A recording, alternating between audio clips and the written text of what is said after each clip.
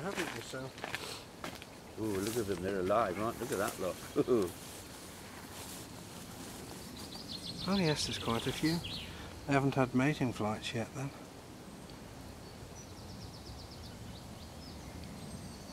Again, they all seem to be males from what I can see. I can't see any female. Oh, why is it they've sort of picked this area to live, these things? Well, I mean, is there something special about it? What it is, you see the sand?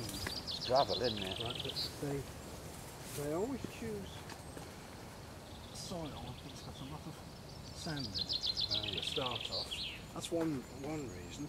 The other reason is there's a lot of conifer trees and that around here. Because if you look on the ground, you'll see all these little bits of stuff. Well, they will actually pick things up like that, drag it along, and that's what they make the nest out of. It originally starts off as very often as a rotting tree stump. So if you've got the forestry people come along and they decide they're going to thin some of the trees out, they chop them down.